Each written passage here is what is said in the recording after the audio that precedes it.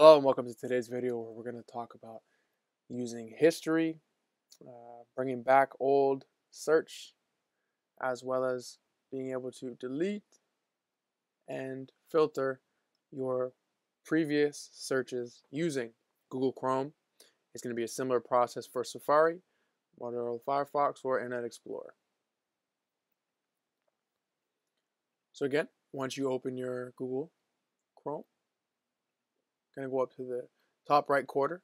Again, it might be different if you're using an Apple versus a Microsoft product, depending on your web browser as well. We're going to go down to History, scroll over from History, which would be Command or Control Y. We can actually have the opportunity to then see Recently Closed, or to click on the whole history. When we click on the whole history page here, what it actually allows us to do is see all of our search results based on the past day. We can scroll all the way down because what this does is it displays them chronologically. So it shows it by date to date. You can see the browsing history from other devices if you have them set up. You can actually search your history, so typing in things that you've already searched. If you can't remember what it was or the date or the website, but you remember part of the name, you can actually type that in. So as you see, I typed in Canada, and it shows the different websites as well as dates that I searched for something with the name Canada in it. You can actually go back and select the box, and it allows you to either delete that search history, or it allows you to go right to that page. All you'd have to do is click on the link, and it brings you to the page. Now let's say we didn't want that.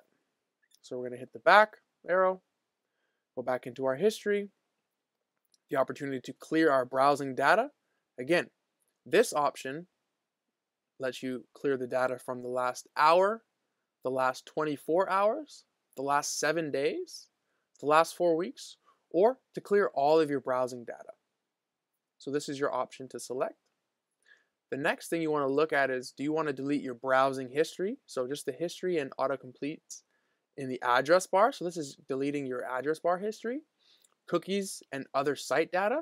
So this will sign you out of sites. Cookies are stored in site-specific data. And then your cached images and files. So this is going to be things that are essentially saved or held onto based on the different sites that you visited. And so if you want to delete all three or just one of these three, you just have to go ahead and click the box. So it's going to be dependent on what you want.